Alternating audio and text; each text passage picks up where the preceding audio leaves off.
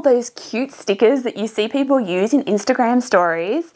Did you know that you can make your own and that you can actually make these in Canva? They don't have to be super complicated. Now, you may already know that you can animate things in Canva, but you might be wondering, how can I actually turn those animations into stickers that I can then put on places like Instagram or wherever you want to put them? So in this video, I'm going to share a tutorial on how to make those really fun gift stickers in Canva. All right, so we're going to look at a few different ways that you can make stickers in Canva. So the first part, we want to get in Canva and create our design.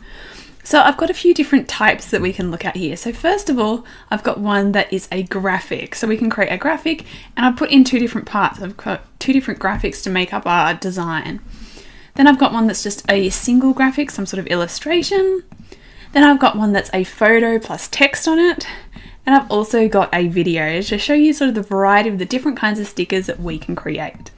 Alright, so our first graphic, we're going to look at creating a custom animation when we're moving this graphic. So we're going to put it in a starting position.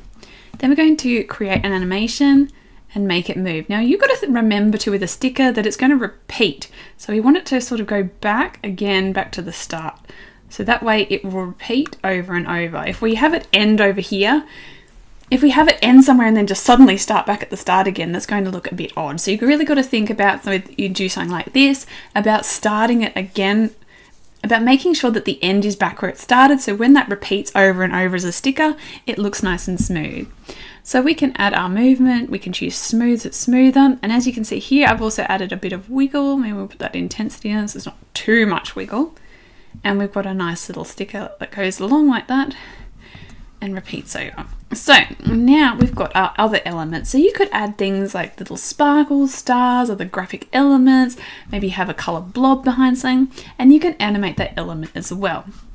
So we can go to animate for our fish and decide what we want that to do. So we might want it to just pulse there underneath. You may want to do a custom animation where you make it leap out of the water. That's where you can really get creative with a sticker and think about all the different movement you want, but you also don't want to overdo things. A sticker is something very quick and simple, so you don't want to go too overboard. We just want to have a little bit of fun. So obviously you don't want something like that because that's not going to work well as a sticker. It's something that people will just see small and it's going to repeat over and over. So we want to have quite simple animations. So we might just add this wiggle so it looks like the fish is just wiggling there under the boat. So once you've got your animation, you want to click on the page and see edit timing, and this is where you consider how long you want that animation to initially go before it repeats over and over. So you really want to keep that quite short. So we don't want an animation that's too long, so just a few seconds.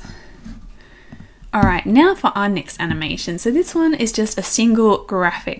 So we could, for something like this, just choose something as simple as wiggle.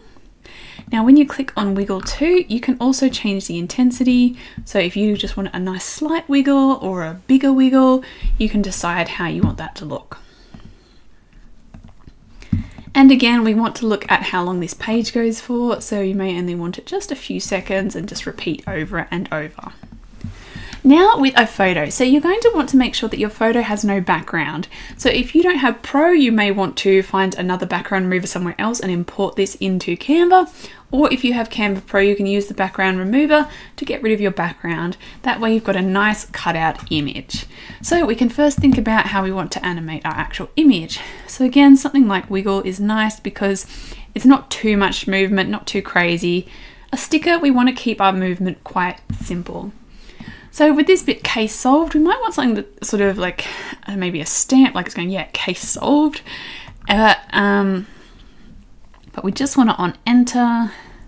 So it just does case solved like that. Then we've got this bit of text here. Maybe we could do it like a typewriter and just on enter.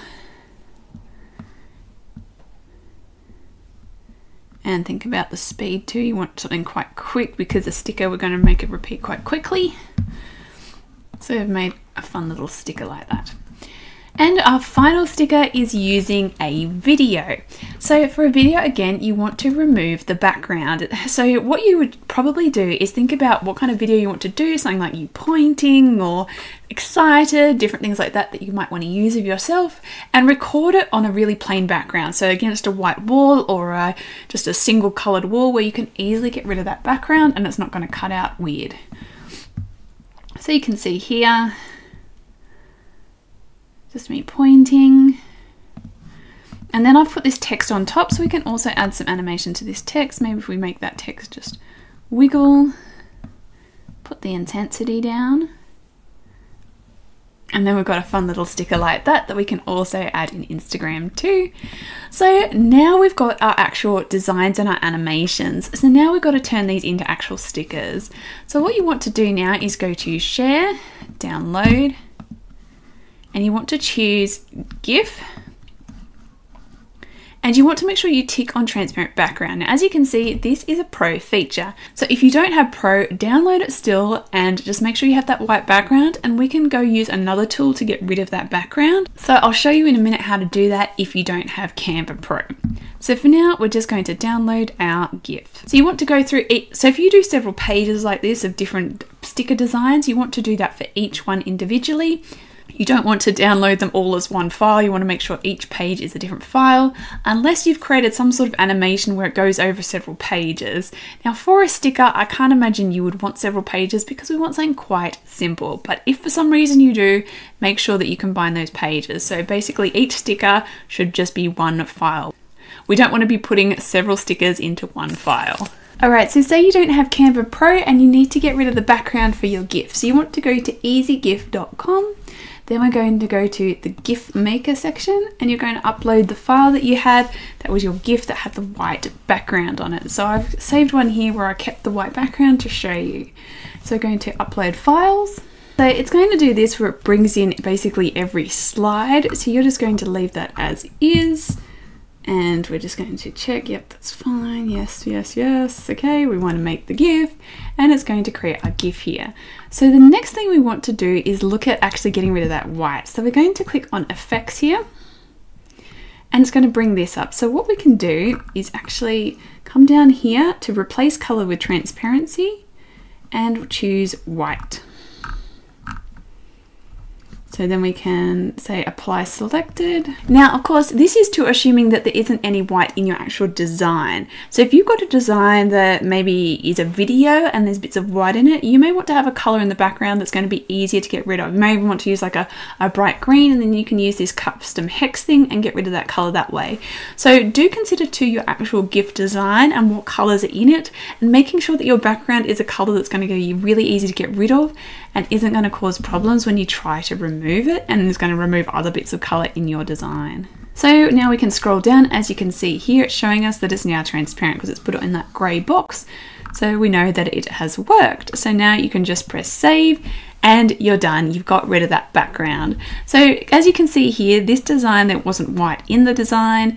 So cutting that out was very easy with white, but do keep in mind if you've got something that's a bit more complex in color, maybe it's a photo or a video, you may want to consider making your background color something that's going to be very starkly different so that it removes that quite nicely.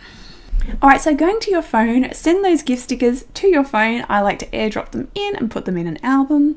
Now you're going to click on one, so here's our video one. We're going to click on those three dots at the top and copy. So whatever phone you've got, make sure you, so depending on your phone, make sure you're just copying that image. Then go into Instagram stories, start your story. You just click and click again and paste, and it's going to place your sticker in. And you can use 2 fingers to resize. You can position it wherever you want.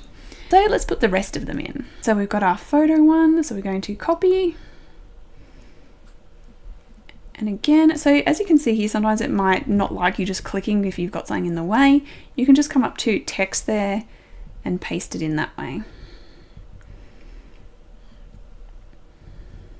Now our little boat.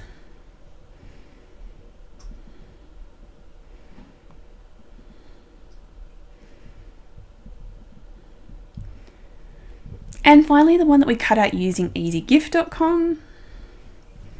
As you can see, that cut out quite nicely. And there we go, there are our stickers. So you can create really fun on-brand stickers using Canva. It's really simple, and you can create something really custom and on-brand for you to use in Instagram stories. So have fun making stickers like these. If you have any questions, if there's anything you're unsure about how to do, you can leave a comment down below. And of course, if you'd like to see more Canva tutorials, make sure you subscribe to this channel, and I'll see you next time.